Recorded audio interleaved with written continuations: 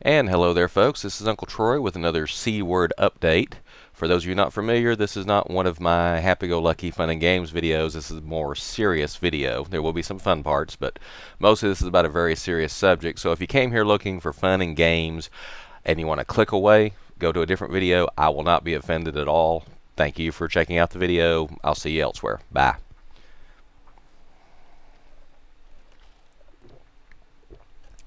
Okay, today we are drinking strawberry lemonade. Sugar-free, of course.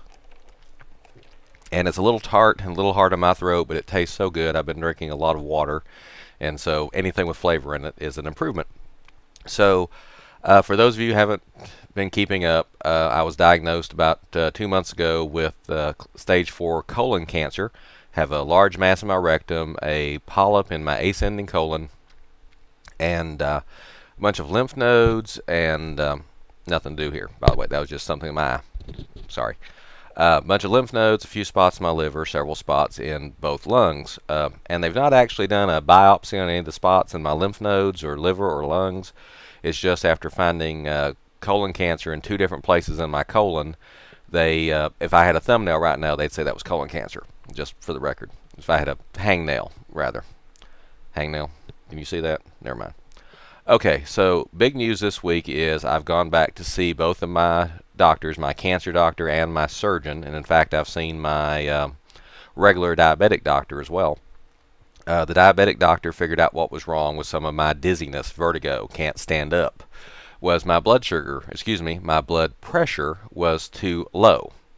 And so basically, since I've got a little check it at home meter, not 100% accurate, you know, not hospital grade, but, you know, just something we got out of a catalog. But it's good enough that they could tell me when my blood pressure was low that day, don't take my blood pressure medicine, which is something that you're not supposed to do, by the way. You're supposed to take your blood pressure medicine every single day. This is special orders from my doctor on me. I went to my cancer doctor who did a regular exam, just poked and prodded, and decided I was healthy enough for the next round of chemotherapy.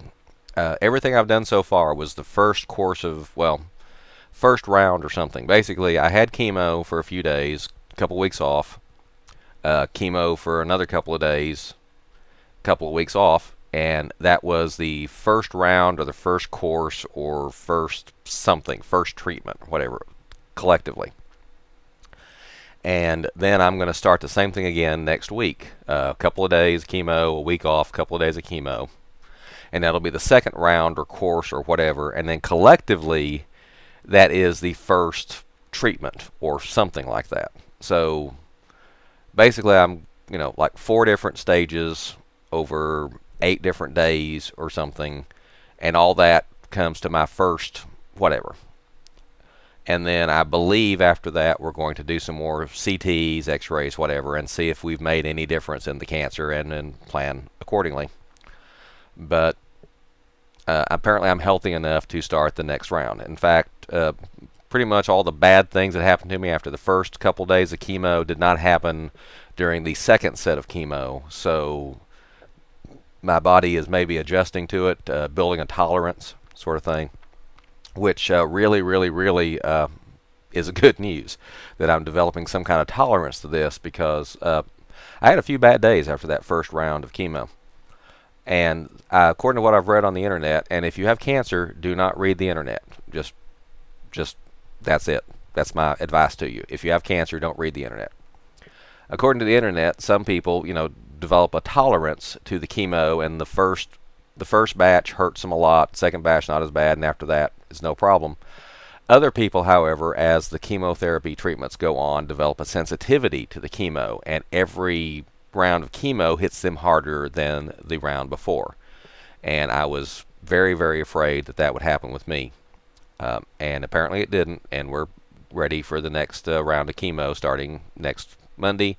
In fact, I'm gonna set this video to upload on Monday, so when you read this, I'll be having my first round of chemo. Okay. The other thing I did this week was I went to my surgeon, the surgeon's office, about this port here. Now, you can see here, we've got us a little pump knot here where my finger is. That's about the size of a 2-liter bottle cap. And we've got this nice little scar. that I keep moving my fingers in the wrong direction because this is not a mirror. But anyway, we got the scar here, and I've been seeing the surgeons, been going back to the surgeon's office every 2 weeks after the surgery. I had the port put in. This is a power port. Basically, there's a funny hooked needle that goes in there, and that way they don't have to try to find veins in the back of my hands or in the elbows or whatever. When it comes to the veins in my elbows, a long, long time ago, a EMT or paramedic, I forget which one of the guys that rides in the ambulances, on a slow weekend at the hospital, tried to find a vein. Put a tourniquet on my arm, popped around, and basically said if I was ever in a car wreck and he was on the scene, I would wake up with an IV in my neck because he could not find a vein that he trusted for an IV. And since chemotherapy can burn out the veins, they wanted to put in a port, and this actually comes up here. You can see a little bitty spot right here, I think, and I've got a little feeling of something right underneath the surface there. This is where they had to come up into my jugular vein and then down into my heart. It's supposed to go into the subclavian vein, which is right there underneath the clavicle. This is your clavicle, your collarbone here. But my subclavian vein wasn't in the right spot, and instead they hit an artery. So they had to back out, try again with the jugular vein. And I can feel a little something under the surface here. It feels like a little round tube, but the doctor at the surgery center assures me that I'm not feeling the tubing. The tubing's actually much lower down.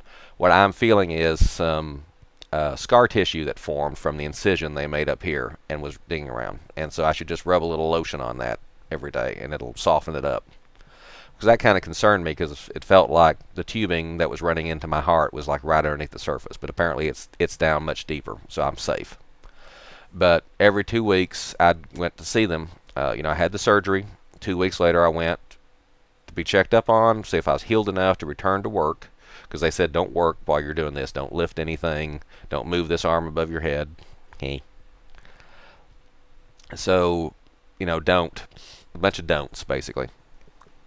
So I went back 2 weeks after the surgery, and they said I wasn't healed up enough to return to work yet, or lift my arm, or do any heavy lifting or whatever. Give it a little bit more time. So 2 weeks more went by. I went in, saw the doctor, poked and prodded, and said, yeah, it's healing nicely, really impressive how fast you're healing, but let's give it 2 more weeks before you go back to work.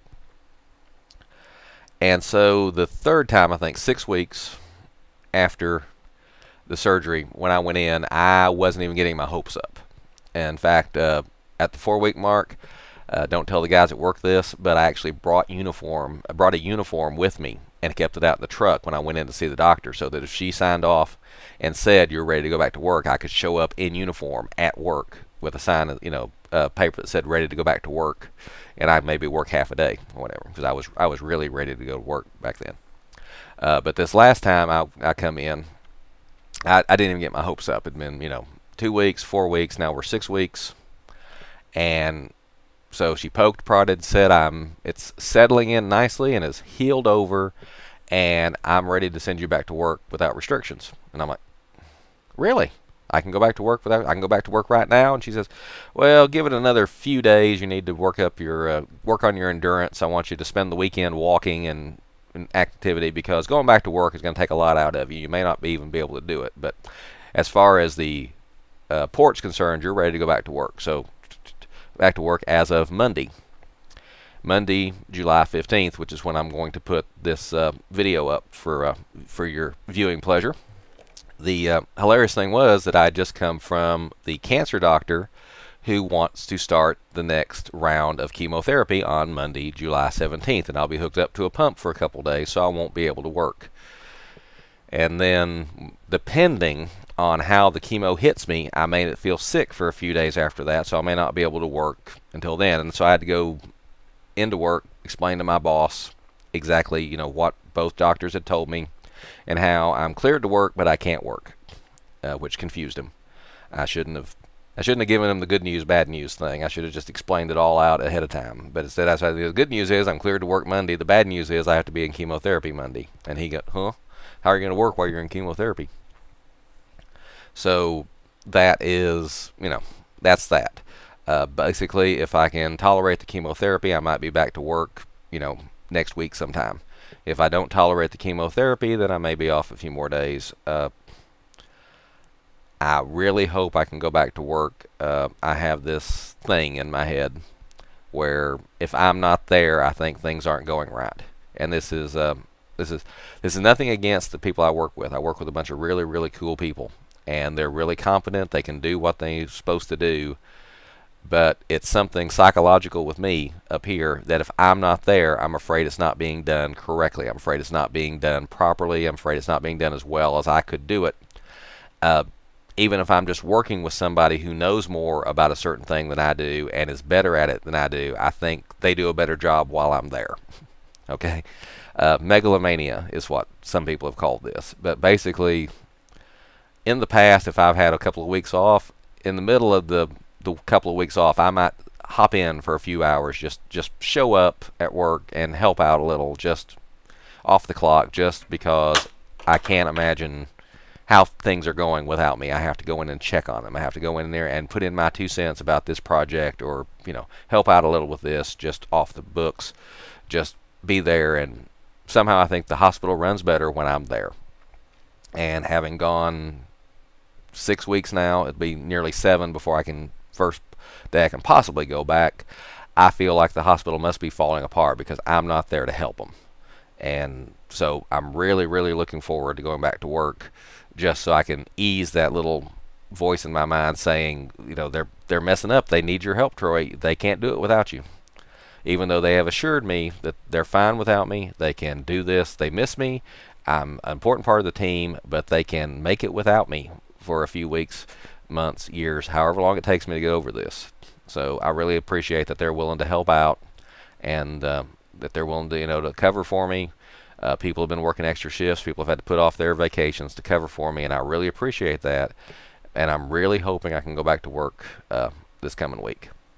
All right, so we covered the blood pressure thing, which I may have covered in a previous video. I know I've covered it on Facebook. The port, once again, we're settled in is the official medical term.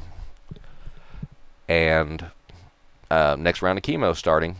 And like I said, once this chemo, couple of weeks off, more chemo, then I think is the point where we're going to take more CTs, x-rays, whatever, and see what effect, if any, we've had. So I think that brings us up to date. So thank you for watching. This is Uncle Troy signing out. Please have a good night.